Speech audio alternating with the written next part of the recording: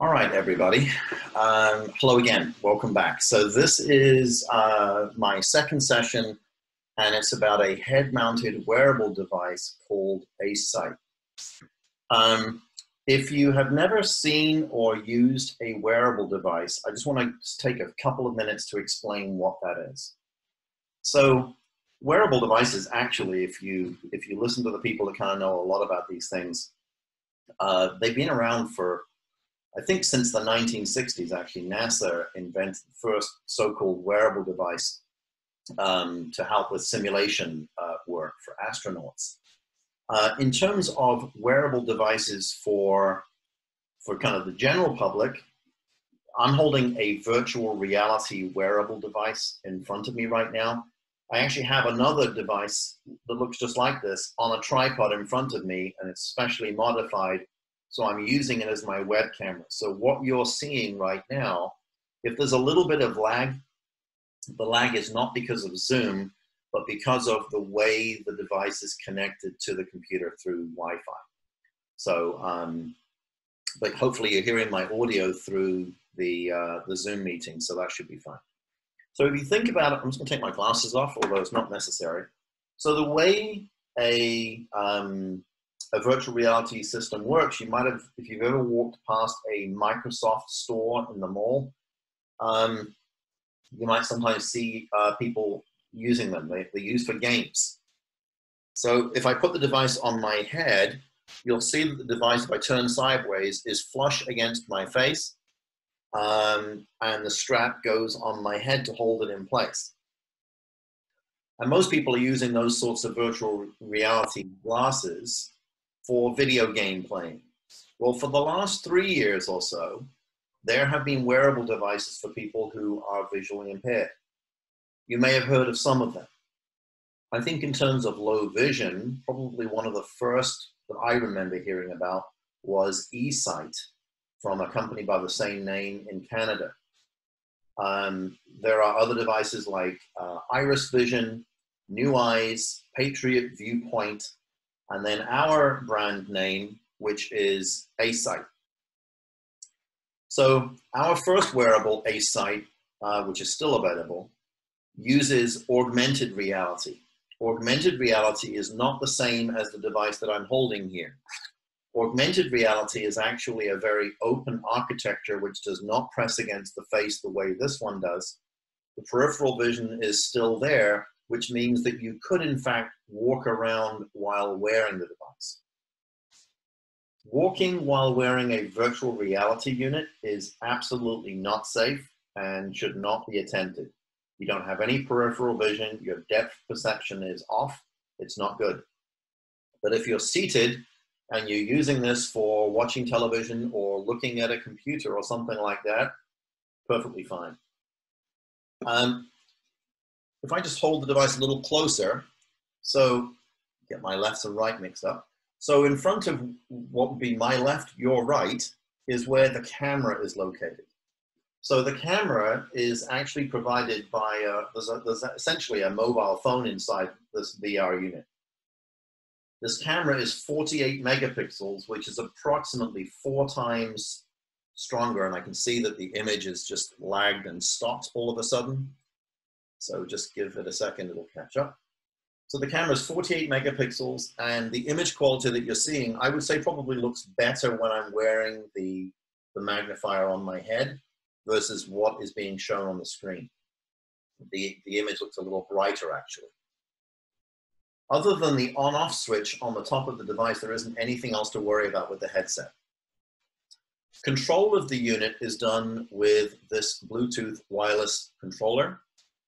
There is a lanyard that you can attach to this controller, so you can wear it around your neck and don't lose it. I'm going to switch on the controller. Just give it a second. All right, so now it's live. So there are 2 buttons and a joystick on the top of the controller, and at the front there's a trigger. I'll explain how. So if I want to make my image larger, I simply push the joystick away from me with my thumb. And as I do, you will see in the lower part of the screen a brief symbol that tells me what magnification level I am at. So if I keep going, I'm presently at 3.2x. The device can magnify up to 16 times. The button at the bottom, so as I'm looking down on the top of the handheld remote, the button at the bottom, try and say that fast, if I press it, will switch to high contrast mode. And as I step through, there are 4 different modes altogether. So there was the black with white, either inverse or normal, and black with yellow.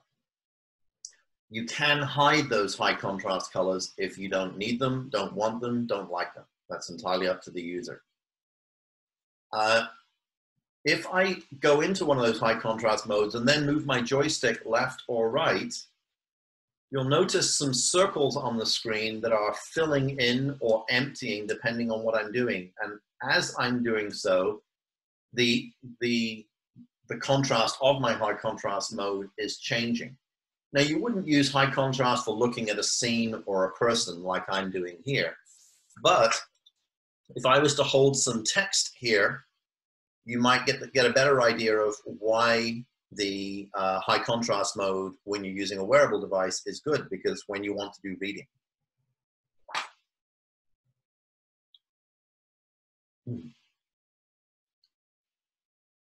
So just give this a second. Seems to have just lagged just a little bit again. All right. If I keep going, eventually we get to the outline mode. So outline mode is unique to the wearable device that we make. And there are 3 different modes. So there's black outlining on a white background, white outlining on a black background, and finally black outlining on a color background. So with certain eye conditions, this can actually be helpful in just getting the lay of the land in terms of what's in the room. If you are looking for something that is hanging on the wall, I don't know if you can see the pictures behind me. If the color of the frame is similar to the color of the wall, it might be hard for some people to see it. Turning on outline can be a good way of kind of finding those things. While I would hope that students aren't bringing medications on their own to school, they should be administered by a nurse. One of the best use cases I've heard for the outline mode has been someone that was actually dealing with a bottle of pills at home, dropped one onto their kitchen counter. They couldn't find it. So they used the outline mode with this device.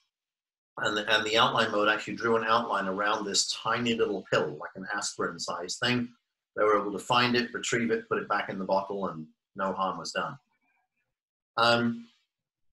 In terms of the trigger button then, so this is for freezing the image. So if I just press it right now, I can never get myself looking attractive in these frozen images. But anyway, it is frozen on exactly how I was looking when I took the picture.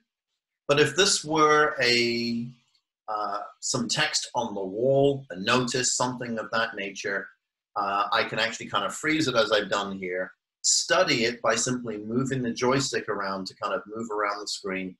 And then when I'm done, just press the trigger button again to go back to the live mode. When you're in that frozen image mode, you can invoke that high contrast mode that I was showing before as well.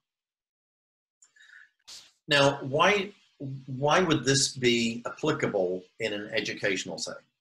Well, if you are working with a student and you are at times their eyes in the room to tell them what's going on, or perhaps to read to them something that's going on to help them learn.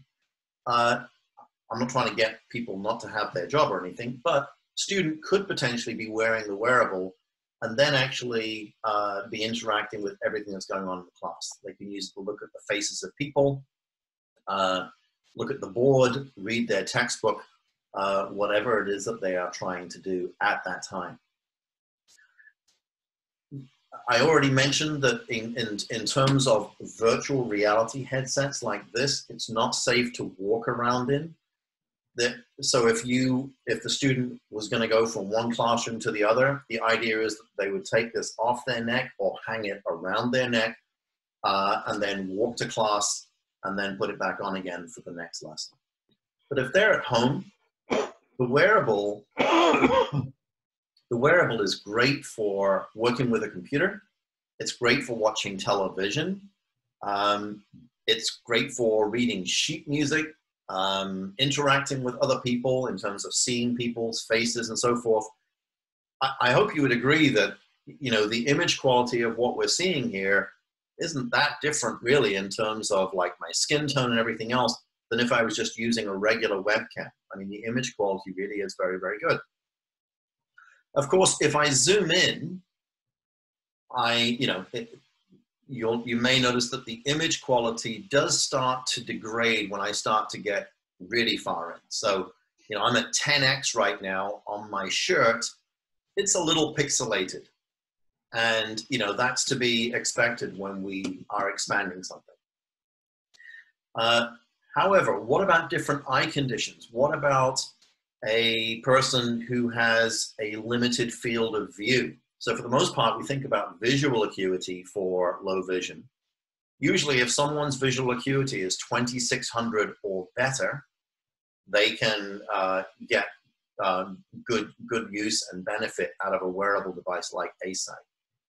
But what about field of view? If the student has retinitis pigmentosa, or they have glaucoma or something else that impacts their peripheral vision, they might not be able to see the entire scene. Or in the case of someone's face, they might not be able to see the whole face. What do we do in that case? Well, the button just below the joystick, if I press and hold it, it goes into the main menu of the Acesight. There's not a lot here, just 4 things. The first option is where we can set our favorite magnification level. And all that means simply is that when you use this Acesight, if you've determined that 6 times magnification is your preferred magnification level, or that's the student's preferred magnification level, the device will always be at 6 times magnification when they use it. Brightness, there are 5 levels of brightness. The Acesight will be at the middle level by default. The only time you should need to change it really is if you are watching TV. Sometimes the TV can get a bit bright, so it's usually advisable to lower the brightness. The middle option is where we can hide or show the high contrast colors if we don't want to see ones that we're not using. But the 4th one across is the one that I want to show you. So I press the trigger button to go in here. Come on. Okay. And when I press that trigger button, it goes into something we call narrow mode. So there is an image that's displayed on Acesight showing 3 trees. If I hold the trigger and the zoom out button, and I just pull back on the joystick, I can reduce the size of the picture. So what this does is if I was to exit out of here, and now I'm back to my live view, you will notice now that instead of seeing me take up more of the screen, now you're only seeing me in the upper right corner. So we've minified the overall scene into an area. So if I have a limited field of view, this is going to be helpful for me. But you might be asking, well, what if the student doesn't have any peripheral vision? They only see centrally. It's a great question. So I'm going to go back into the menu. I'm going to go back into the narrow mode. And this time what I'm going to do, hang on, I pressed the wrong button, sorry. Let me try that one more time. I'm going to use my joystick and I'm going to move that picture and put it right slap bang in the center. The fact is I can move this anywhere I want. Now when I use the Acesight, my smaller image is going to be in the center. So if I do have that limited field of view, and we've certainly got some customers with single-digit degree field of view, so thinking like 8 or 9 degrees, who, when in this mode, can see everybody. I can still magnify within this small window. All we're changing is just how much of the available display we're seeing. This narrow mode is also helpful You know, again, for just when people have this limited field of view, but also when people have the student or the individual has a scotoma on the retina that makes certain areas of their field just black to them. So this allows us to move that picture to somewhere where we can see. I'm going to go ahead and make that larger again and come out. And now we're back to normal. So in terms of the Acesight, that's pretty much it. So I'm going to just stop sharing for a second and come back to Zoom. I'm actually going to disconnect the Acesight and plug back in my web camera. There we go. All right. So the wearable then. So the things that you cannot do is don't walk while you're wearing it. It is acceptable to wear the device outside as long as it's not raining or anything like that.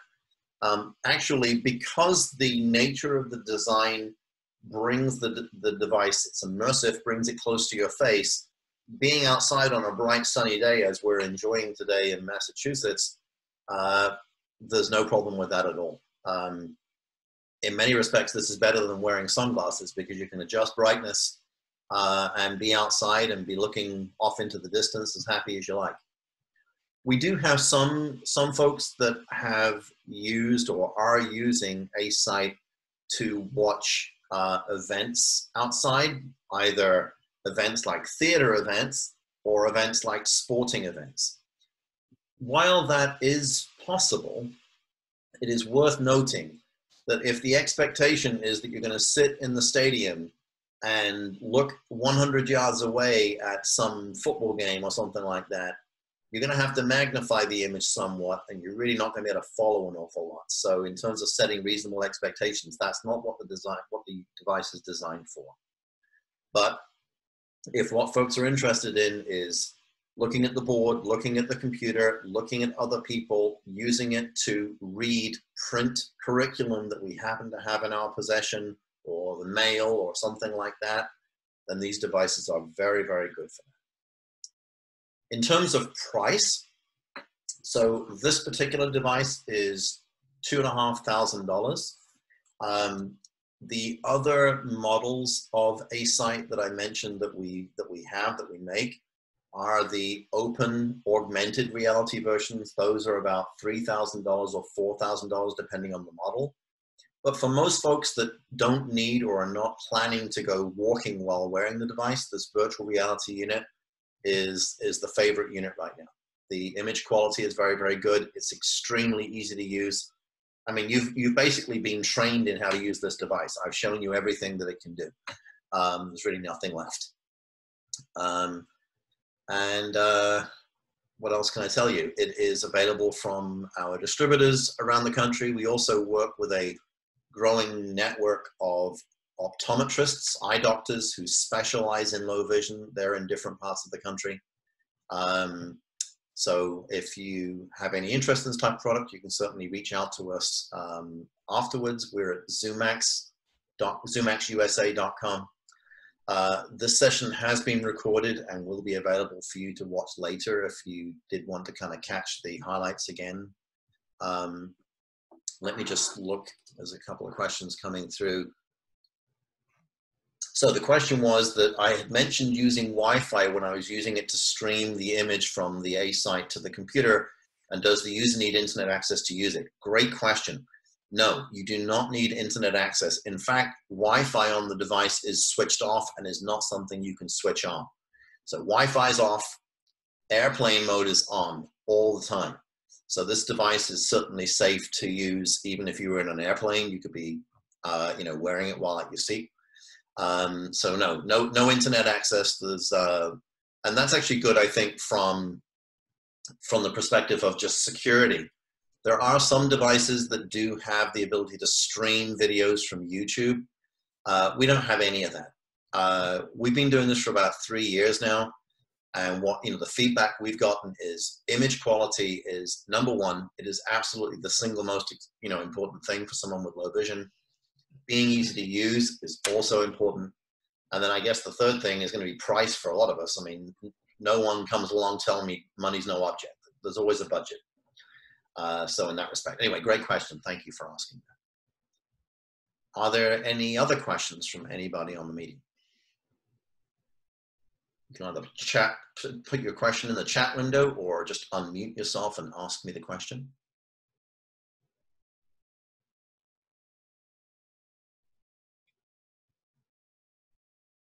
Okay, well, it would appear there are no other questions at this point. Well, listen, thank you so much, everybody. I know that for most of us, this probably was our very first ever virtual conference. It's been fun. This has actually been my first day of attending such a conference, and it's been an interesting experience. I hope this has been an informative session for everybody. Thanks so much for your attention. Have a great rest of the day, and be safe. Take care.